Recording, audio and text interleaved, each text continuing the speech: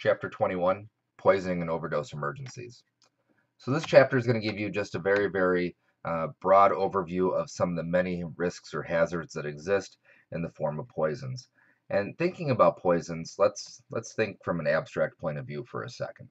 What exactly is a poison? The book here defines a poison as any substance that can harm the body. But in reality, you know, that's a very bold statement because anything can potentially harm the body if it's out of whack. If we have too much oxygen, that could be a harmful poison to the body. If we have too much water, water can harm the body. So really, in a general sense, looking at the pure definition there, too much of anything can be a bad thing. And that includes anything from illicit drugs all the way up to simple oxygen toxicity and everything else in between. There's lots of different things that people commonly overdose on. Obviously, oxygen would not be an example of a common overdose, but things like medications, cosmetics, pesticides can be incidental, and then plants and food especially can pose a lot of risk to humans. There's varying effects of a poison on the body. A lot of the factors that impact how the poison affects the body include the patient's weight, their general, well, gender could play into it, their age, generally how their body tends to respond to things. I mean, I'm sure we all know people who have super sensitive digestive systems that if they eat anything that's just slightly spicy or anything else, it causes a lot of GI problems. And then there's people who can eat spicy all day long and they've got, rock solid stomachs. And at the end of the day, it just goes to show everybody's a little bit different. So what that means is that as we assess our patients, especially patients who have ingested some type of poison, we need to treat them all independently. We can't look at something and say, oh, well, this shouldn't cause a problem. It's just a little bit, or it's not a big deal. In fact, depending on the patient and their body type and size, it could be a pretty significant event. There's several different routes by which a poisoning can occur. You can ingest poisons. They can be inhaled. They can be absorbed through the skin, or they could even be injected. And the key word for the absorption here is unbroken skin. Typically we think of breaks in the skin, scabs, cuts, that type of stuff, or even psoriasis or eczema as being a source for something to enter through the skin. But in fact, with a lot of poisons, they can go through unbroken skin just as easily. So we want to really keep an eye on that and not make any assumptions that the skin is going to be an overall protective measure. Pediatric note here just reminds us that we should be childproofing our own homes. I know that almost seems kind of condescending to put that in here and say, oh, don't forget EMTs, you need to do it too. But the truth is, we're probably some of the worst culprits when it comes to complacency around the home and not doing the things that we preach. So keep that in mind. Our own children are just as much at risk of poisonings and exposures as anybody else is. So let's look at a couple different considerations when it comes to poisons. A child, children typically are curious. They want to taste something, they want to explore something, and we know that especially young children, they explore with their hands and they explore with their mouth. So a lot of times we'll get poisons that are introduced into the body through the digestive system, and that's primarily based out of curiosity. Um, at the same time, though, if an adult ingests some amount of poison, we assume that they should probably know better. And it would be difficult to argue that the ingestion was simply accidental. So in those circumstances, we have to consider, is this possibly an intentional overdose? Is this a suicide attempt? What was the patient thinking when they did that? And beyond simply treating the poisoning, there may be a behavioral or a psychological treatment that's also required there. When it comes down to patient assessment, for the most part, this is common sense. Obviously, we want to know what it is that was ingested or what the exposure was. It doesn't have to be ingestion. That's just one of the more common routes of a poisoning. We can take a look at the container from which the poisoning came from, or maybe it was a baggie, maybe it was a pill bottle. Whatever the case is, let's take a look. Let's see how much is supposed to be in there, and let's see how much is gone. And from there, we can try to get an idea of not only what was ingested, but also how much was ingested. Beyond that, we also want to know when did the exposure occur and over what period of time did the exposure occur. And Considering alcohol, right? Alcohol can be a poisoning, as we know, as a matter of fact, that it is a poison. And if we ingest too much of it, it can have lethal effects on the body. However, if I were to tell you that I just drank 24 beers, you'd probably be relatively concerned, saying, "Hey, that's an excessive amount, and there's a chance that we could have a true medical emergency here." But if I told you that I drank those 24 beers over 24 days, not a big deal. That's a beer a day, right? Even if I said I drank 24 beers over 3 days, it's probably not the end of the world. It's not the same as if I were to drink 24 beers over 6 hours. So the time in which that exposure occurred, along with the quantity, those are big considerations that determine just how bad off our patient may be. What interventions have been taken? And a lot of times we'll find that, especially with children, parents will jump on Google. They will Google the home remedy for something and they'll try to care for it themselves. When in fact, we know that a lot of times patients need that medical attention, that complete evaluation at the hospital. We do also have access to poison control, and that's not just for EMS professionals, but that's for anybody, including the layperson. So if mom or dad or the babysitter contacted poison control and introduced remedies based on their instructions, that's perfectly acceptable. We want to get an idea of what that was so that we can document it and pass that along to the hospital. What effects has the patient experienced? Are they experiencing any effects at all? Is this something where we're expecting them to experience effects down the road? We have patients all the time that overdose on something like, let's say, aspirin. Well, the effects of the overdose on aspirin in the first 10 to 20 minutes is not a big deal. Over the next couple hours, though, that's going to be pretty catastrophic. So, simply identifying what it is that they took, when they took it, how much they took, and whether or not they're starting to feel anything. Those are some basic patient assessment questions that we should be identifying. Food poisoning. I think we've all probably experienced food poisoning at one time or another. Something that's of interest is that food poisoning can occur within hours or a day or two later. So a lot of times we associate food poisoning with something that we just recently ate, when in fact it could have been 2 or 3 meals prior that we had the exposure to the bacteria that causes food poisoning. And food poisoning is typically what we would associate with simple symptoms like the stomach bug, nausea, vomiting, diarrhea, that type of stuff. However, while food poisoning is rarely going to be life-threatening, although it can be, it rarely is, the symptoms that present as a result of it can be quite an issue. If somebody's got really bad food poisoning, they haven't been able to eat or drink anything in a day or two. They haven't been able to keep anything down, they're vomiting, diarrhea, everything else, their body's going to be relatively dehydrated. And especially with some of our at risk populations, like elderly or children, that level of dehydration is not tolerated well at all. So these could be some pretty significant issues that these patients are dealing with, requiring urgent medical care. Activated charcoal is not something that is used in our system. I don't believe activated charcoal is used very much at all anymore. But in the event that you run across it, just a basic familiarity. Activated charcoal is something that it's, if you think about a fish tank, your coffee maker, a fountain, all of those things have charcoal filters built into them. So activated charcoal is the exact same thing. We actually introduce charcoal into the digestive system. That charcoal allows the poison or the elements to bind to it, and then through that binding process, it's able to be passed out the backside of the body, and it prevents any of the absorption of those chemicals.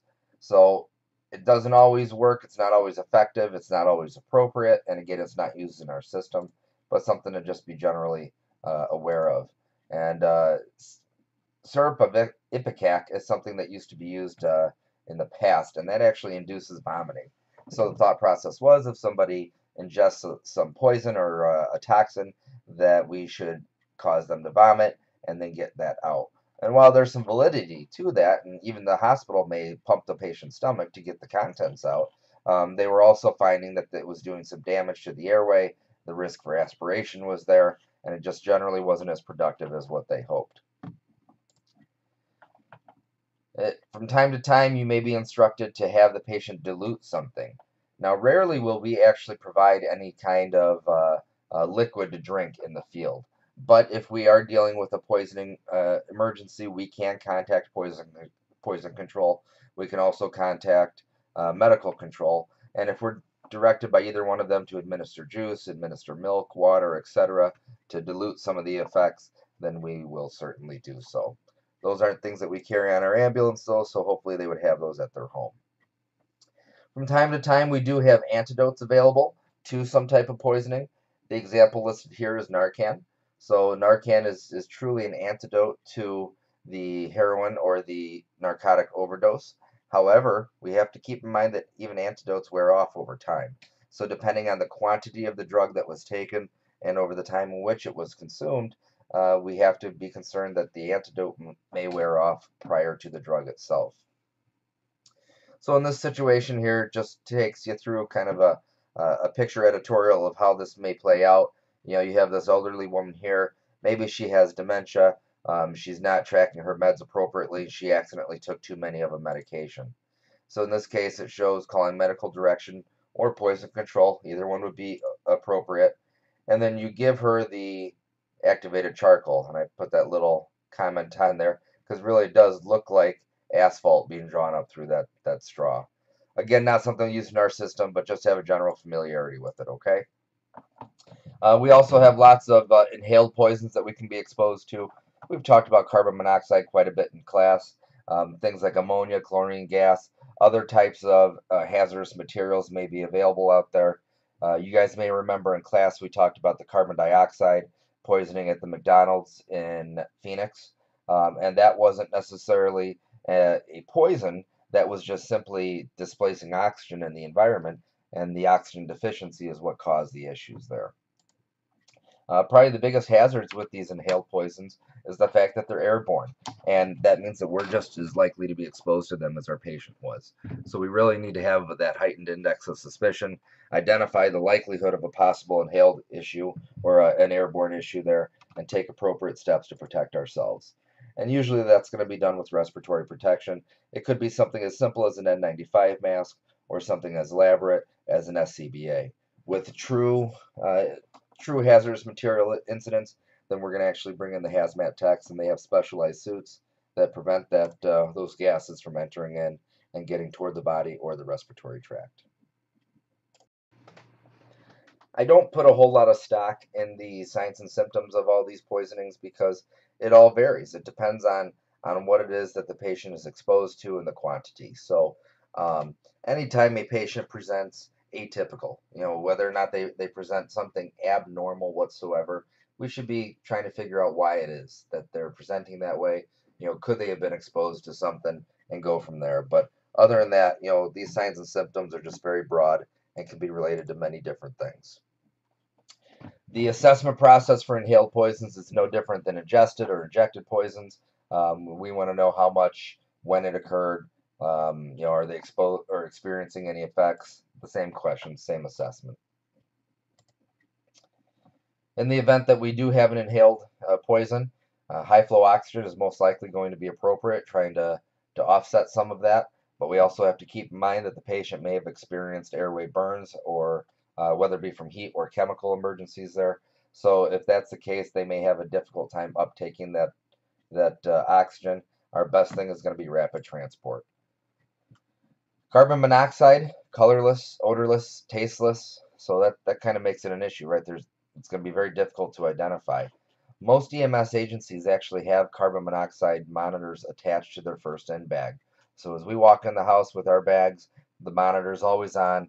It's ready to go, and if it starts to alarm, that'll clue us into things. Carbon monoxide is really a big deal because any type of appliance, any source of gas in the house, if it stops working appropriately, can produce that carbon monoxide. So in most homes that run off of natural gas, that includes the gas dryer, it includes the stove or the range, it includes the water heater, the furnace, and other appliances as well. So there's lots of different sources there. We have to be very careful.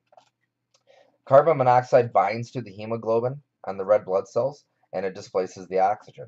So it causes the patient to become extremely ischemic and hypoxic. Although with the SpO2 monitor, keep in mind that if we put that on our patient, it would probably read 98, 99, 100%, because all it's reading is the saturation of the hemoglobin. It's not reading how much oxygen is there.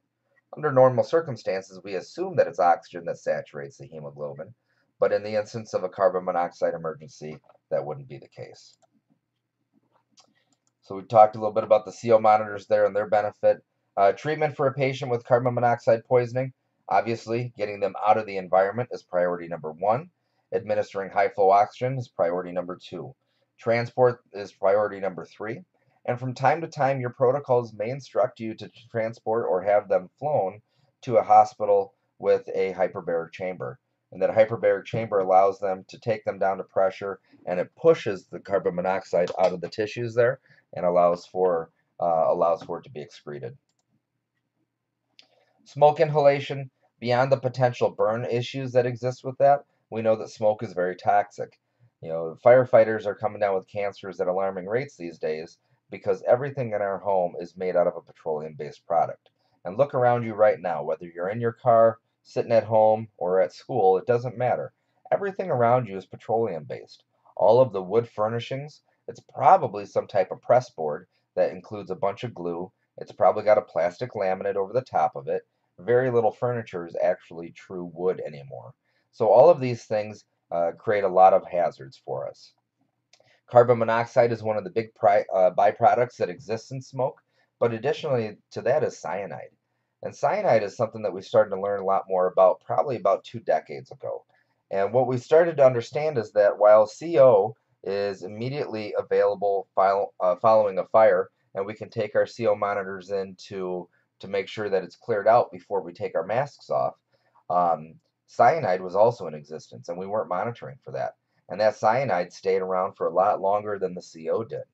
And what happened is the cyanide was getting into the bodies of these firefighters that were doing overhaul after a fire, and it was killing them a day, maybe 2 days later. With carbon monoxide, we start to see the effects almost immediately, especially in high concentrations. But with cyanide, it's a delayed response. And it would be a matter of, a guy or a girl going home that following day after shift, and then they would have some lethal event occur mid-afternoon the following day. So keep an eye on these types of things. If you're working as a firefighter and you're in an environment following the fire, make sure that you've got respiratory protection and that you're monitoring for all types of gases. Signs and symptoms of smoke inhalation is exactly what you would expect. They're going to have brown or blackened boogers. They're going to be coughing up soot potentially. They could be very hoarse because of any burns to the vocal cords or the airway surrounding the vocal cords. Swelling would be a primary issue that we have to worry about. These patients are especially difficult because if that smoke was superheated, if it was hot, and it caused airway burns, as a BLS provider, you don't have any definitive resources to establish that airway. So the only thing you can do there is request ALS or rapid transport. The sooner we get the patient to a hospital, the better, because as that tissue begins to swell, it will entirely occlude the airway, and there's absolutely nothing we can do about it pre-hospital. Detergent suicides was a thing years back. I haven't heard much about these for quite some time, but what it was is people would get into a confined space, typically their vehicle. They would mix a couple different chemicals together, and as those chemicals became mixed, it would off-gas this noxious chemical or these noxious fumes, and it would ultimately end up killing them. So it was a quick, painless way to commit suicide. The hazards especially existed though for the EMS providers or the first responders, because people would arrive on scene and the first thing you do is you break out the window to open the door and try to help this patient. Well, not knowing what was inside, the first cop on scene breaks out a window and all of a sudden they're overcome by these fumes. And there was a few cases throughout the world of first responders being killed because of the exposures to this stuff.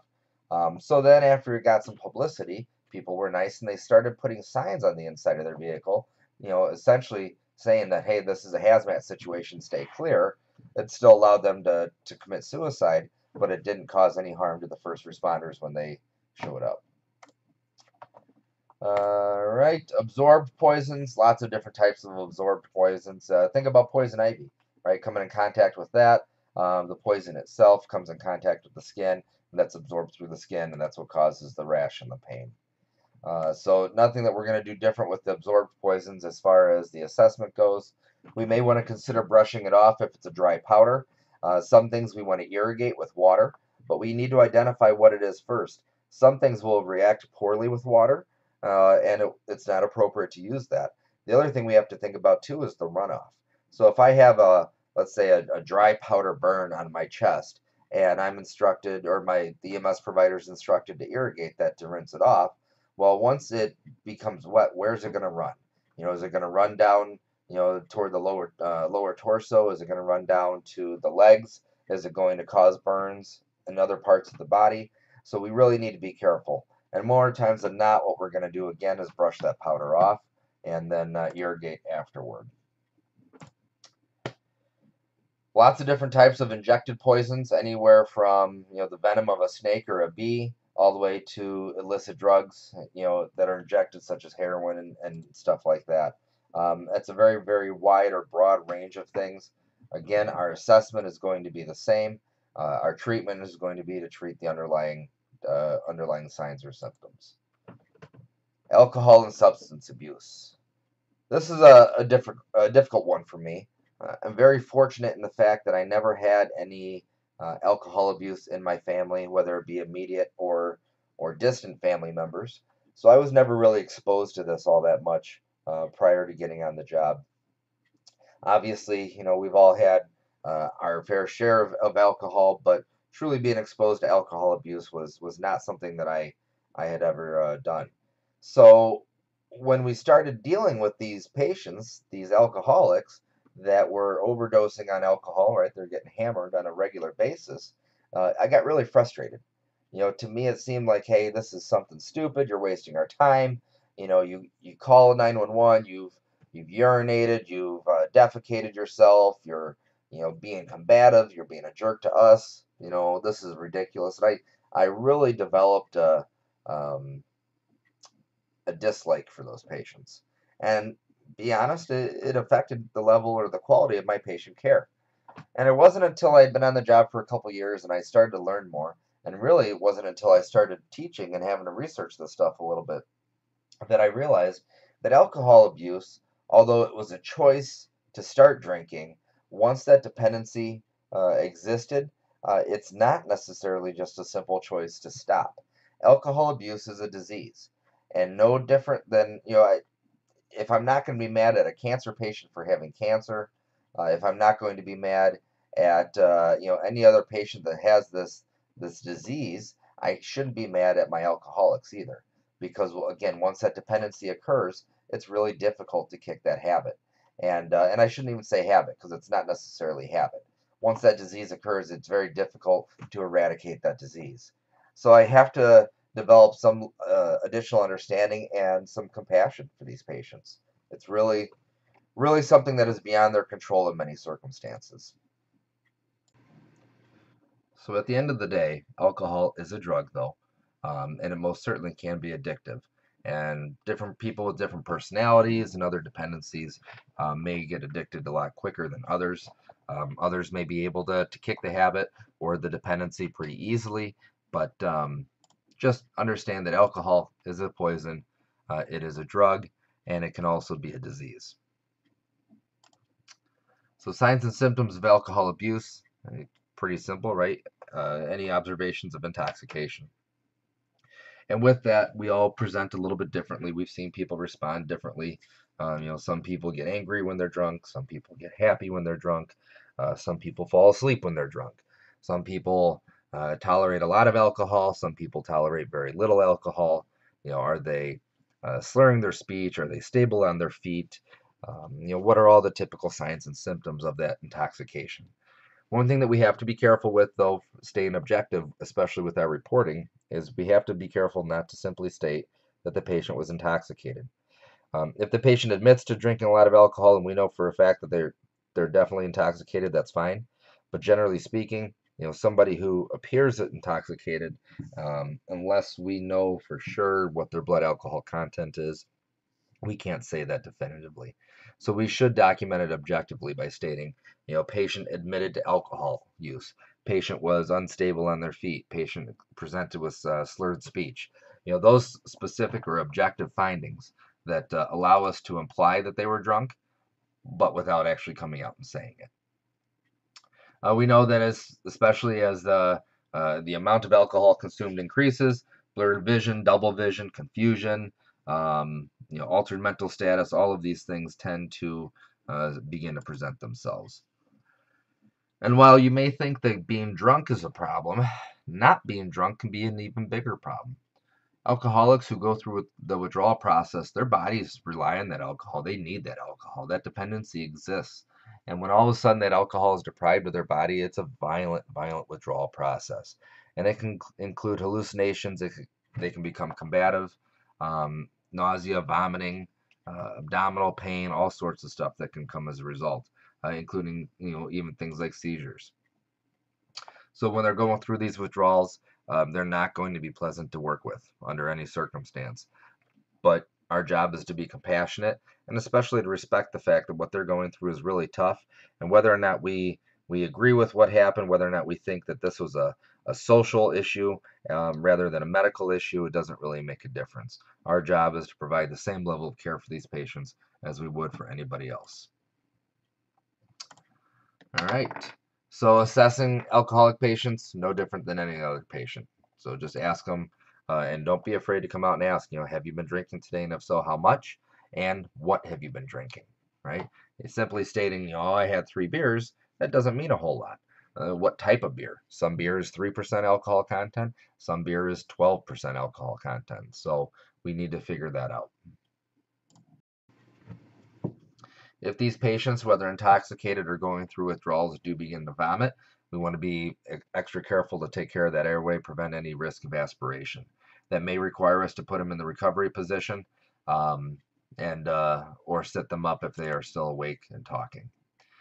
Beyond that, we should monitor their vital signs and treat them as we would any other patient. If any signs or symptoms present, any shortness of breath or anything like that, we would treat them appropriately.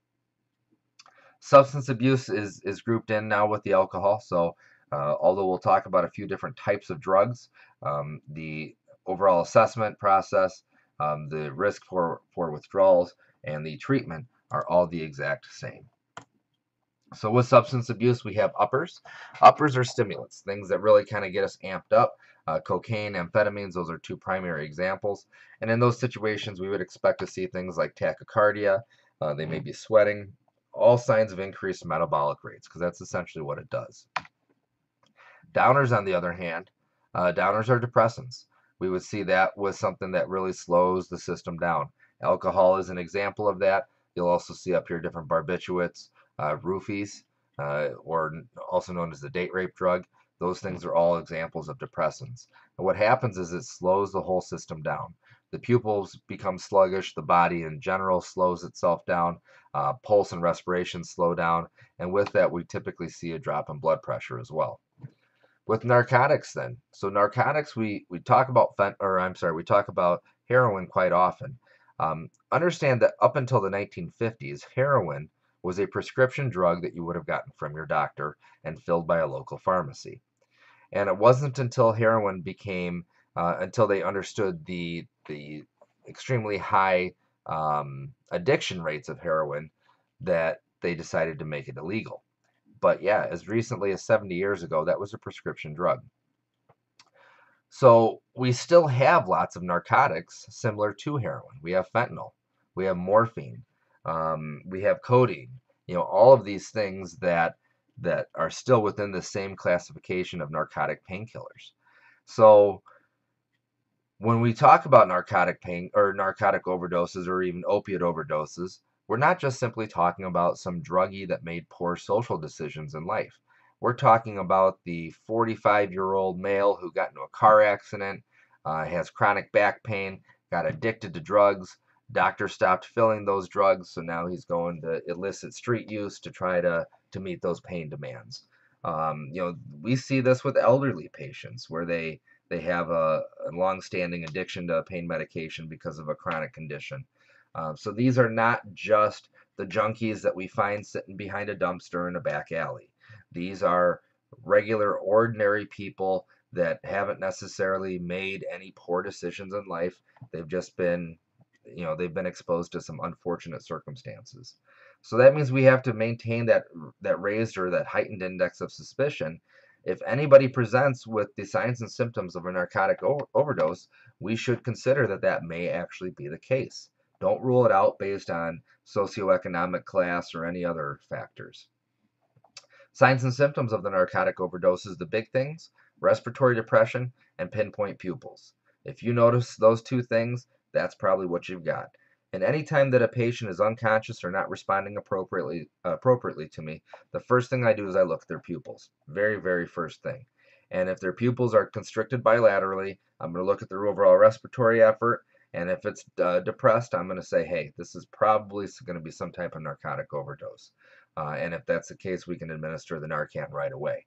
Something to keep in mind, though, in the treatment of these patients is even though Narcan is the appropriate drug for a narcotic overdose, we still need to treat the respiratory components as well. So while we are prepping the Narcan, we should also be prepping the oxygen and getting them on oxygen. Keep in mind that our dosing for Narcan is a lot lower than it is in the general public. We're going to administer 0.4 milligrams per dose. We have the ability to repeat that, but that's going to be our dosing. The general police or general public, they administer 2 milligrams right off the bat. So they administer 5 times the dose that we do. And the reason that we're administering little bits at a time is because we understand the risk to the withdrawal by quickly taking away the patient's high that can actually cause quite a few issues for them. In addition to that, when they wake up all together and we've taken their high away, they aren't usually very appreciative. Never have I heard, oh, hey, thanks for saving my life. I'm such an idiot. It's typically, you took my high away. That cost me $15. What are you doing? Leave me alone. They end up wanting to refuse care, refuse transport, and sign off. And unfortunately, at that point, they're alert and oriented times 4, and they are sure able to sign off if they so choose. We also have hallucinogens, LSD, PCP. We see mushrooms from time to time. So those hallucinogens tend to cause those visual hallucinations that cause the patient to really have some distress, right? They see things that don't exist. They become very paranoid. They can become scared, and as a result, they become combative and irrational. Dilated pupils, rapid pulse, and flushed face are things that we may see with those. But even by simply observing those things, we're not going to come to the conclusion that they're on some type of hallucinogen. We're going to need some type of background information or history to better understand that risk. Volatile chemicals, those are things like huffing, paint cans, that type of stuff. I don't understand why anybody does this whatsoever. All this does is kill brain cells. That's it. You get a short temporary high. It kills a whole lot of brain cells, and then you're done. You got to do it again. So these patients typically will present dazed, just kind of a few bricks short of a full load, if you will. You might start to see a lot of swelling around the tissues of the airway structures or the nose, just signifying that there's chemical damage being done to those tissues.